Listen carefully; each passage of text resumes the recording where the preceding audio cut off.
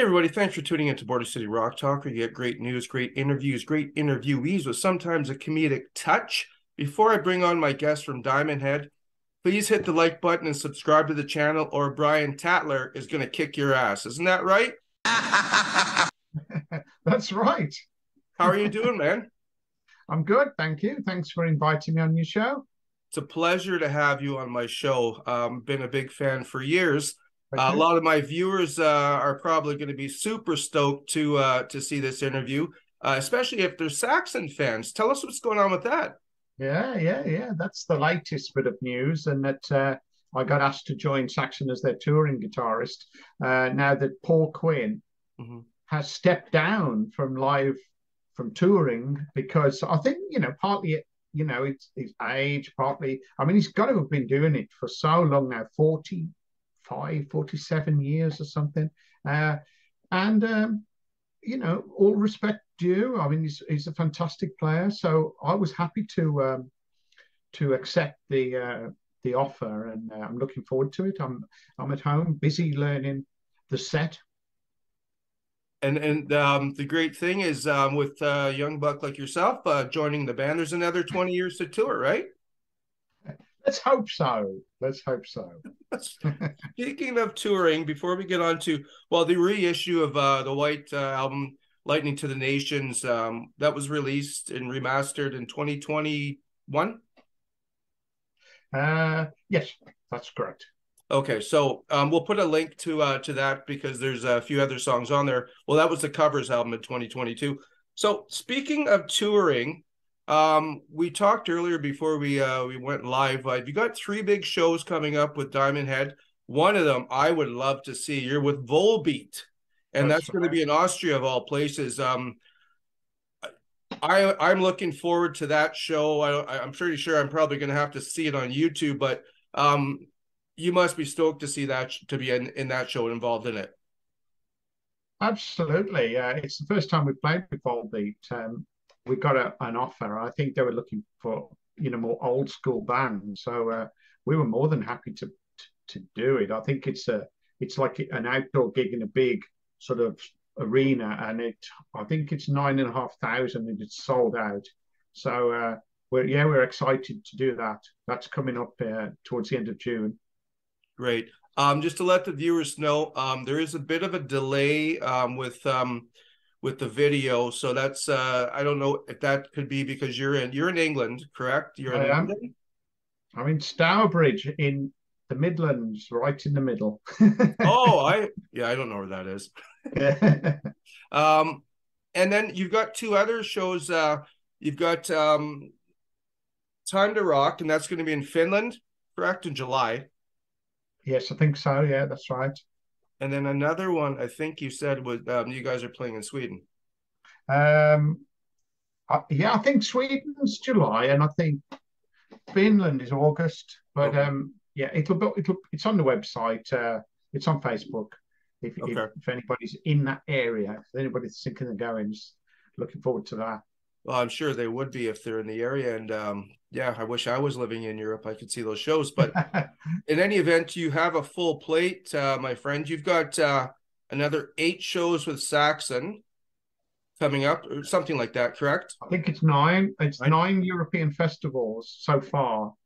And then next year we're doing a tour with Judas Priest around the UK, or Um, playing really big venues. And it's Judas Priest, Saxon, and Uriah Heep.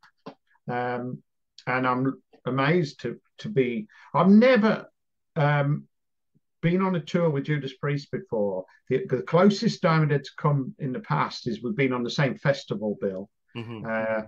Uh, I'm a big Priest fan and have been since maybe 1975.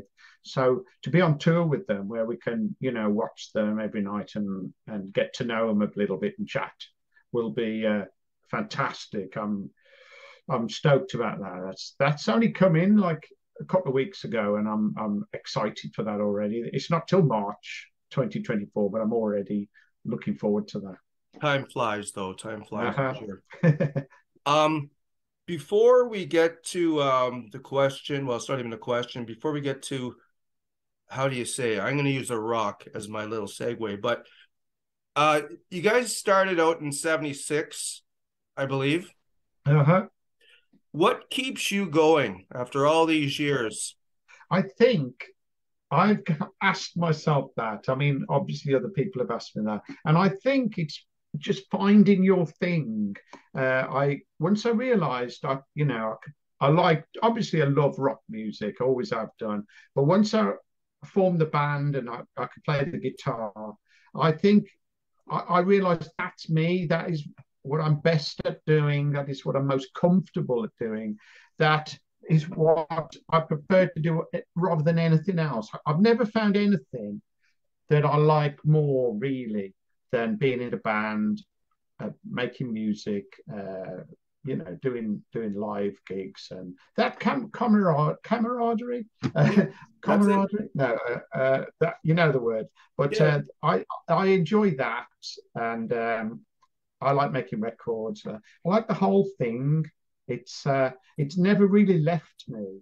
So I still enjoy doing it. So I think why stop? right, I always think the only thing that will stop me would be a health problem. If I could no right. longer play physically Hmm. or something happened, then I'd have to admit, okay, I can't play the guitar anymore. But until that day comes, I'm going to make the most of it.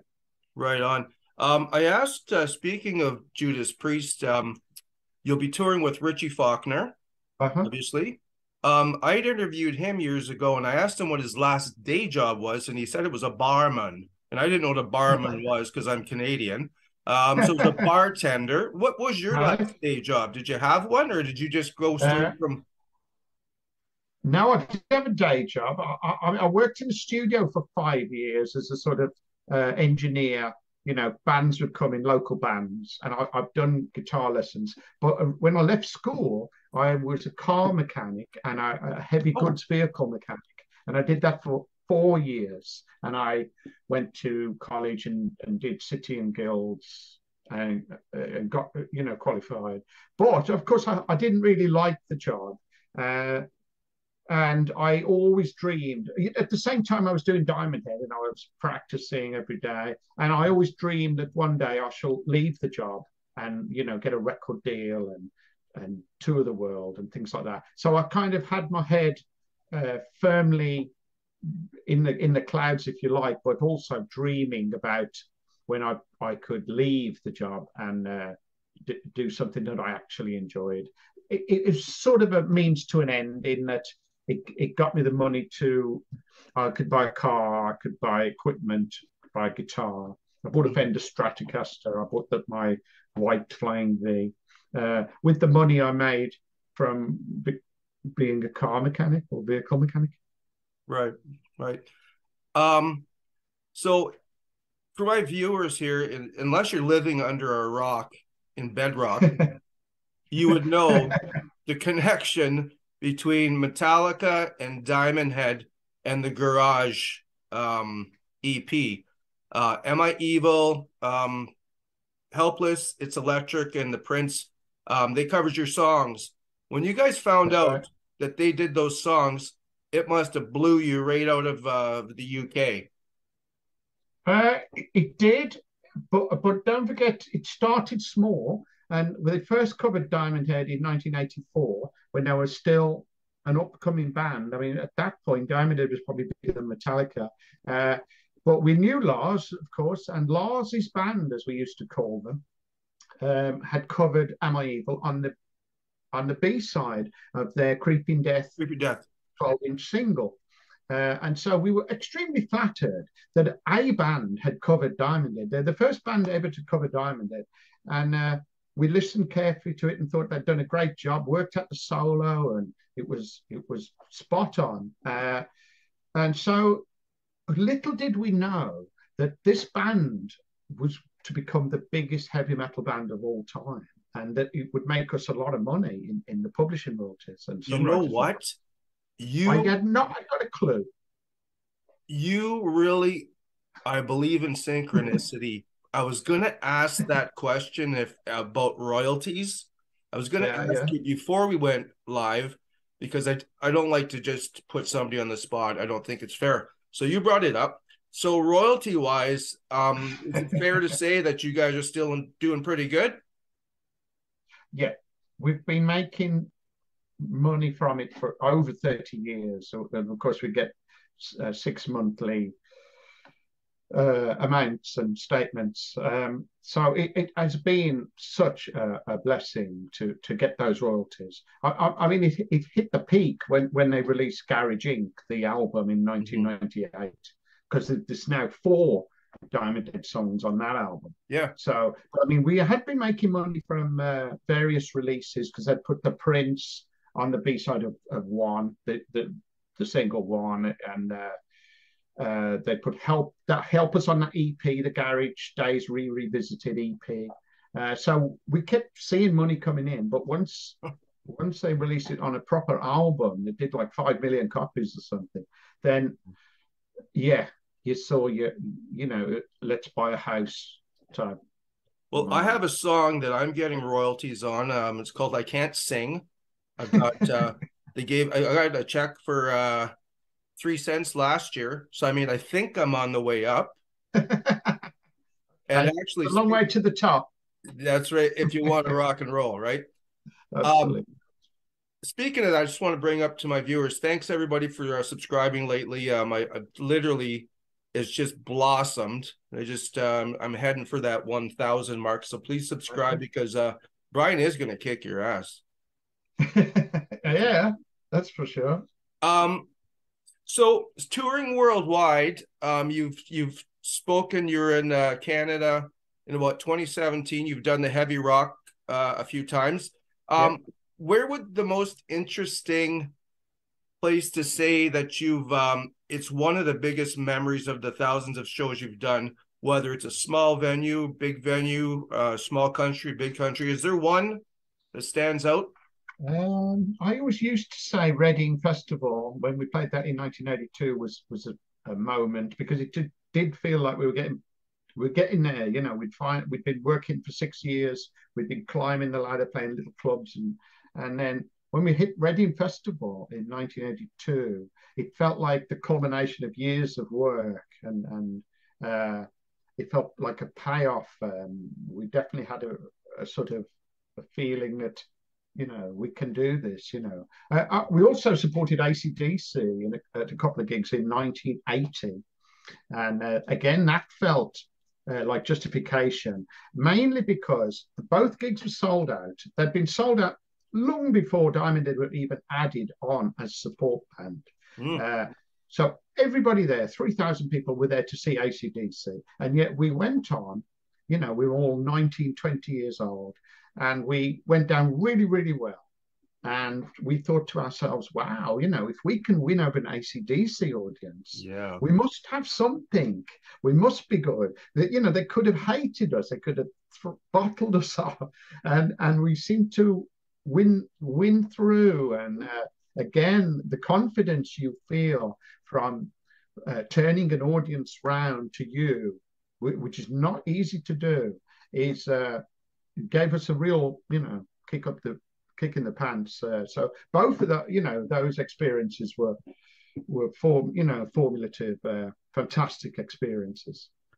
You brought up something I find interesting that you read about in social media or the news every once in a while, how bands will go and open up for another band, and you literally have some of these morons throwing things at you because they want they want the headliner on. Like, what do you make of that?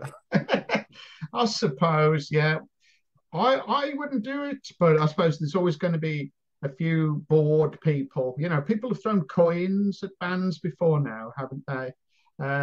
And I remember we did a gig and there was some punk rockers in the audience Oh, there you because the go. support band was a punk band called Dangerous Girls, I think. And so they were spitting at us when we were Oh, on. We were headlining. Support band had already been on and gone, but the punks were still there. Not many of them. And they thought it was okay to spit at Dublin. We didn't like it. So we dispatched some roadies into the audience to sort out the spitters. Uh, and they did.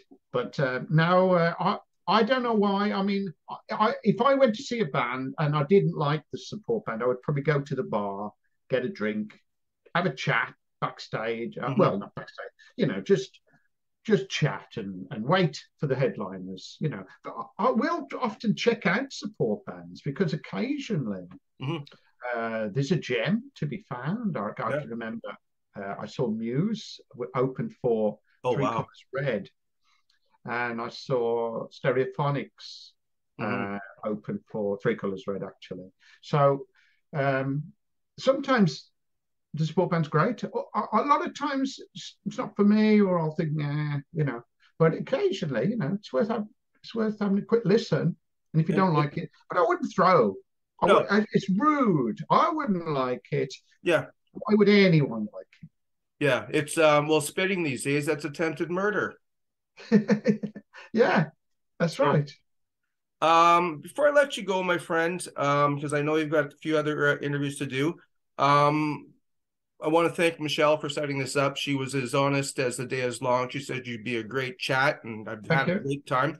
Um, Canadian influences, do you have any? Rush. Yeah, I love Rush, obviously. It's a shame they're not going anymore, but I understand, with Neil going, fair enough, draw a line. You can't replace Neil Peart. But I've seen Rush maybe 5 times over the years. In the early days, I saw them on the Farewell to Kings tour, and then Hemispheres, and then Moving Pictures, I think. Moving Mm-hmm. Pictures is my favorite album, my favorite Rush album. I think it's probably in the top 10 albums of all time. And we used to try and, nick bits of Rush, like Xanadu was a big song for Diamond Head, Mm-hmm. just because we loved the dynamics and all the different parts, and we would try and write a song a bit like Xanadu. We didn't manage it, but we'd have a go.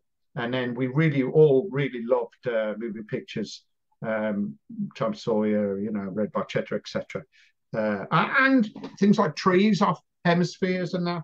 Just, La Villa Strangiato, fantastic. Our other guitarist, actually, in Diamond Dead Abs, is obsessed with Rush, and I think he's seen them 26 times. So he goes every time, right up to Clockwork Angels and stuff. So he was a die-hard fan. Well, let him know that Alex hasn't stopped yet. There's nothing with the Rush, but they formed a band called Envy of None Okay. about a year ago with Andy Curran of Coney Hatch. Okay. All right. So they did one album, but that was that. And for some reason, I just remembered, happy belated birthday. You just recently had a birthday. Me, I did actually, yeah, 25th of April. So, yeah, only a few weeks ago, yeah. How do you feel with the big 4-0? Okay, doing okay. Well, you look great, my friend. You look great. Last question. Thank you. What's the opposite of unsubscribe? I don't understand the question. Okay, what is the opposite of the Oh, word unsubscribe? subscribe. Subscribe. Do as Bryan from Diamond Head says and subscribe to the channel so you get these great interviews. And I'll put all the links, Bryan, to your website and everything at the bottom of the description box on the YouTube channel when I have this uploaded. And all the viewers would like to thank you for joining us today. Thank you. Thanks for having me.